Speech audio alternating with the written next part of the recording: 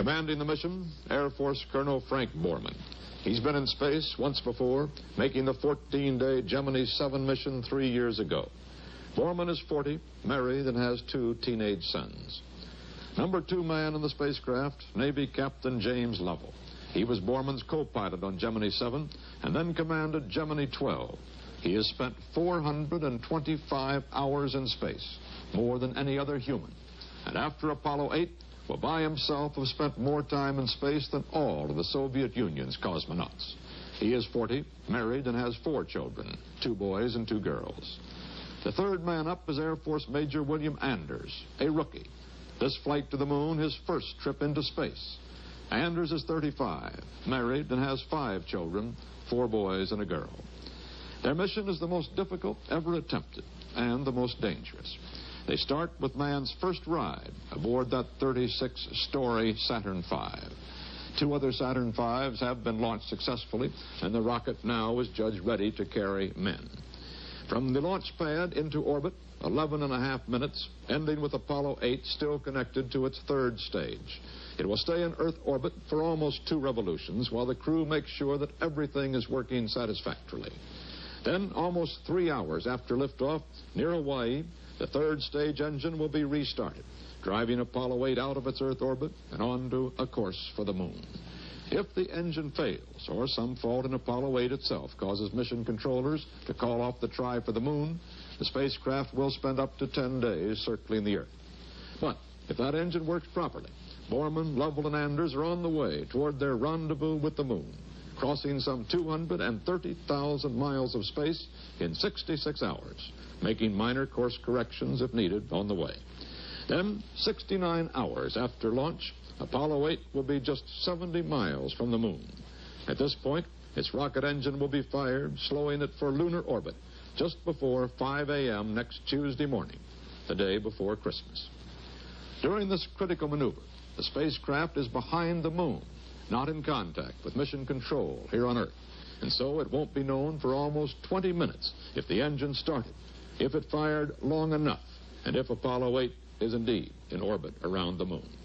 If the engine doesn't start, or if the astronauts detect something wrong and elect not to start it, they merely will swing around the moon and start back to Earth.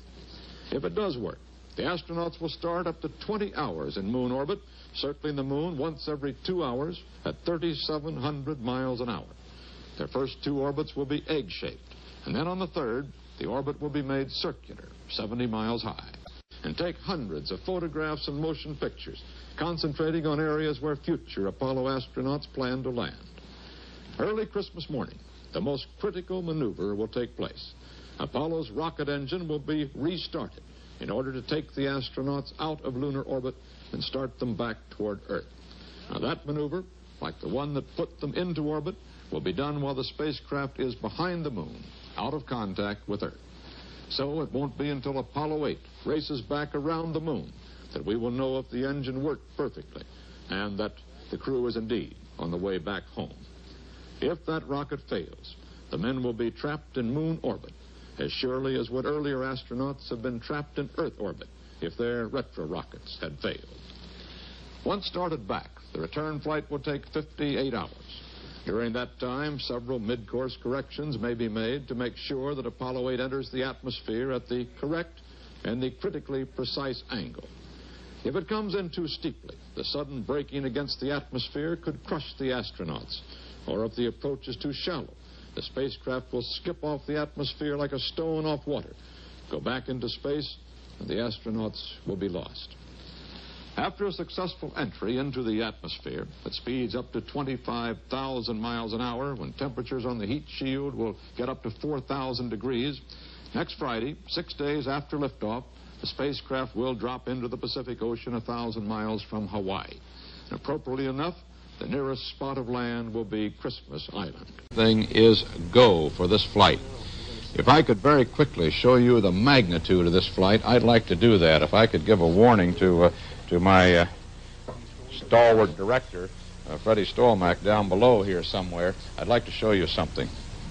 Over here on this globe of the moon, of the Earth, man, in the highest he's ever been off the surface of the Earth, in the flight of Gemini 11, was 850 miles high, and by the scale of this globe, that would be 3/4 of an inch.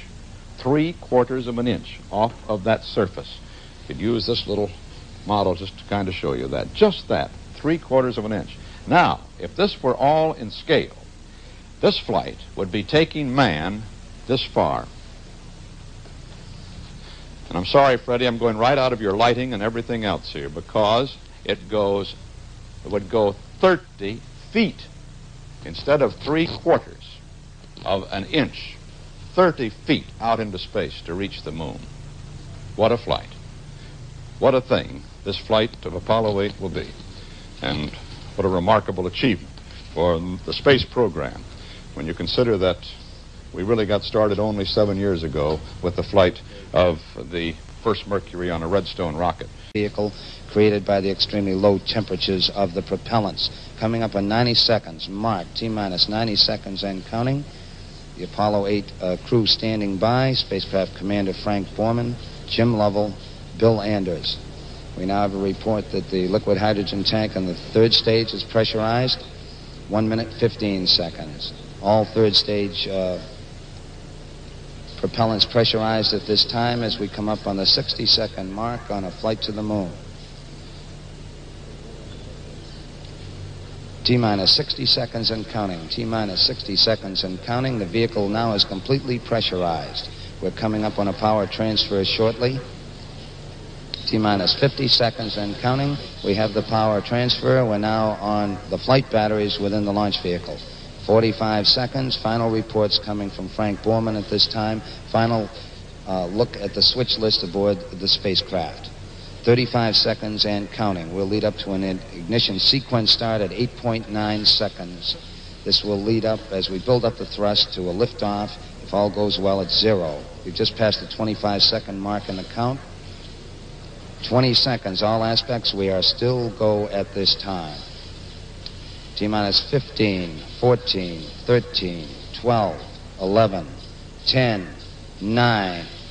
We have ignition sequence start. The engines are armed. 4, 3, 2, 1, 0. We have commit. We have liftoff. Liftoff at 7:51 a.m. Eastern Standard Time. Looks good. Cleared the tower. Oh, and there's the rumble in our building. It looks good. It looks like a good flight. It's a beautiful takeoff so far. This building is shaking under us. Our camera platform is shaking. But what a beautiful flight. Man, perhaps on the way to the moon, if all continues to go well.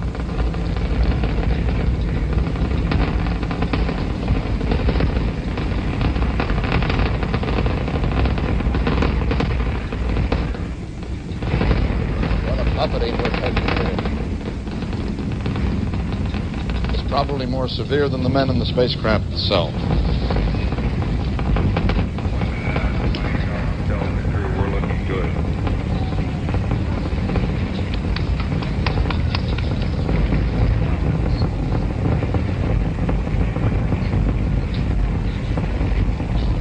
One minute, 15 seconds. Then we're a little more than half mile into the sky and about nearly 4 miles downrange.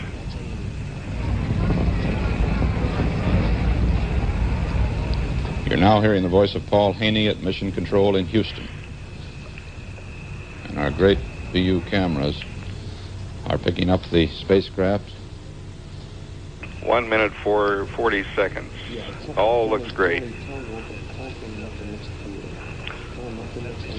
Now in 15 seconds, the inboard engine should cut off on that first stage. That's the one inboard engine. Mile and 6/10 into the mission, and Frank Borman has confirmed each event as it's been passed to him by Mike Collins at this point. The crew has been given a go for staging. Inboard out on time, Frank Borman says. In 25 more seconds, engines. the other 4 engines of the first stage should cut out.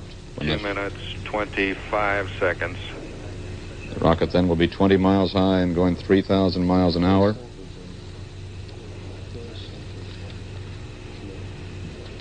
And there is the staging. An S1C, the first stage cut off. S2 has ignited, we can confirm.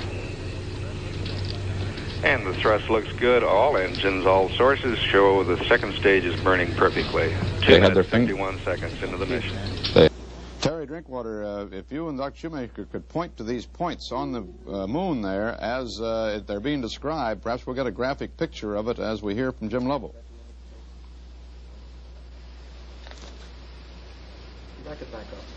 Let's, what we'll do is we'll take that tape again, Dr. Shoemaker. That was the end of that particular transmission, and we'll take that tape again. And when we do, this time around, we'll let you point to those spots on the moon. In about 10 seconds, we'll be ready to go with that.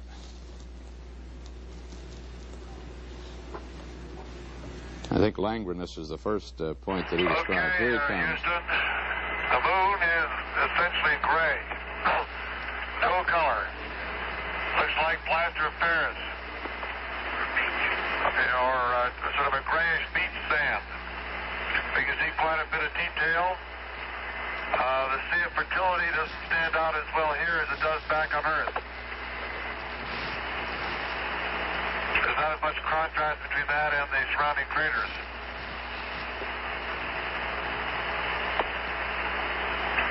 The craters are all rounded off. There's quite a few of them. Some of them are newer.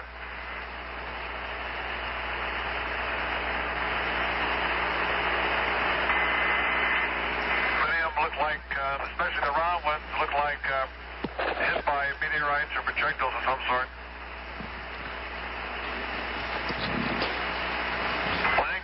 Quite a huge crater. It's got a central cone to it.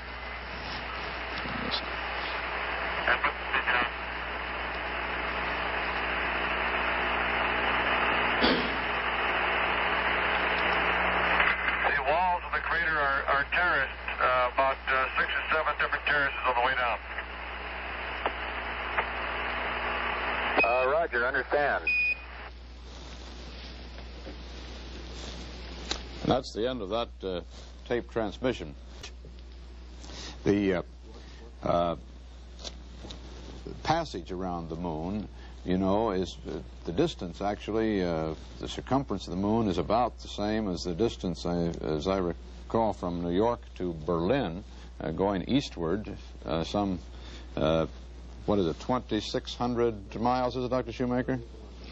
Yes. And that's about the distance from New York to Berlin. That's the entire circumference around the moon. Those of you who might have wondered why it takes 2 hours to orbit the moon at 70 miles high, and it takes only an hour and a half to orbit the Earth, as we learned in Mercury and Gemini, from around 110 to 30 miles high. Well, the fact is that the orbital speed is a factor of the mass of the body that you are orbiting. What we're saying is that it's a factor of gravity, because mass determines the gravity. And the moon has 1/6 of the mass, and therefore 1/6 of the gravity of Earth. The man on the moon will weigh 1/6 of what he weighs on Earth. When he walks along the moon, he'll actually bounce with giant strides, because with the same amount of energy that he takes 1 3-foot step on Earth, he may take a 12-foot step on the moon. That's because of the gravity. Well, since to get into orbit around a body, you have to balance gravity against speed, you don't have to go so fast. You can't go too fast around a body with less gravity, or you'd fly away again. So the speed around the moon is around 3,600 miles an hour, and that takes 2 hours to get around. So the moon orbit will be 2 hours around, rather than around around an hour and a half for Earth orbit.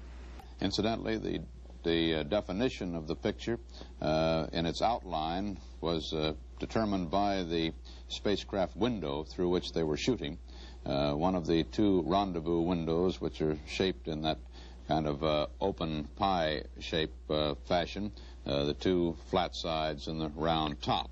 And that's what you were seeing, the picture through the window framed by those windows. The spacecraft was facing straight down. I can show it to you here. The spacecraft was actually tilted right straight down at the moon, and the photographs were being made through one of these rendezvous windows, through both of the windows at one time or another, straight down at the moon. Perhaps we can take another look at that in a moment or two. The crater you see on the horizon is a sea of craters.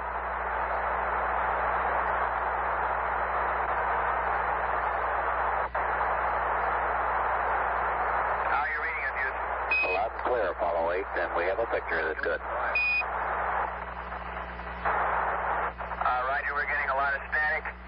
The Sea of Crises is in front of us on the horizon, and the dark crater Picard can be seen in the middle.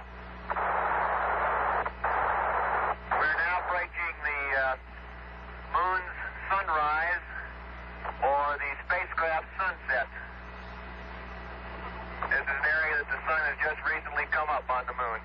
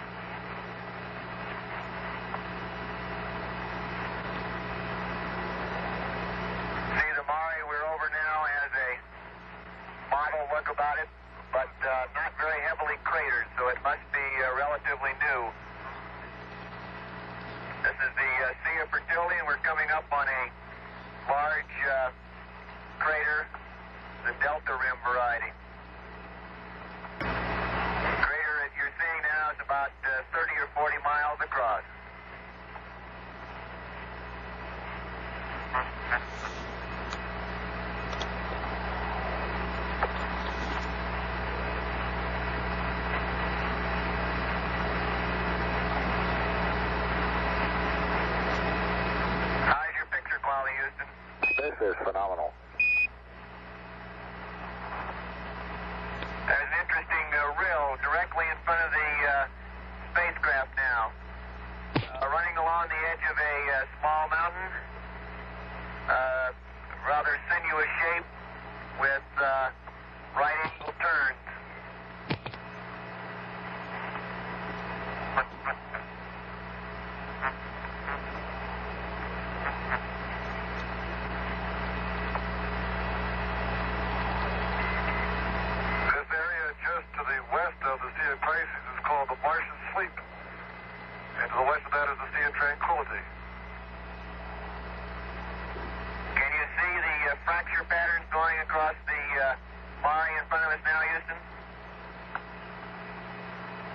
Doesn't quite stand out. Right, there's a series of cracks or faults across the middle of the Mare. They drop down in about 3 steps to the south. The parallel fault pattern to the north has a drop down in the center.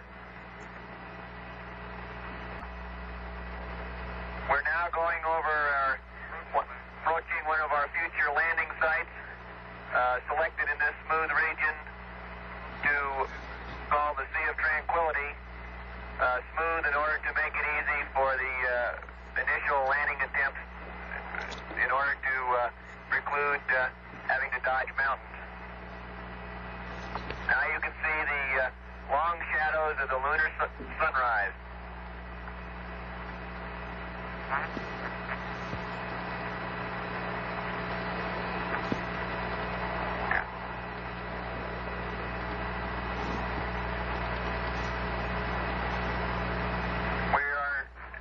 Approaching lunar sunrise, and for all the people back on Earth, the crew of Apollo 8 has a message that we would like to send to you. In the beginning, God created the heaven and the earth, and the earth was without form and void, and darkness was upon the face of the deep. And the Spirit of God moved upon the face of the waters. And God said, "Let there be light." And there was light. And God saw the light, that it was good. And God divided the light from the darkness.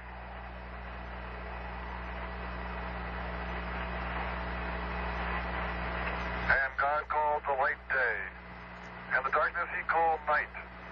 And the evening and the morning were the first day. And God said, "Let there be a firmament in the midst of the waters, and let it divide the waters from the waters." And God made the firmament, and divided the waters which were under the firmament from the waters which were above the firmament. And it was so. And God called the firmament heaven, and the evening and the morning were the second day.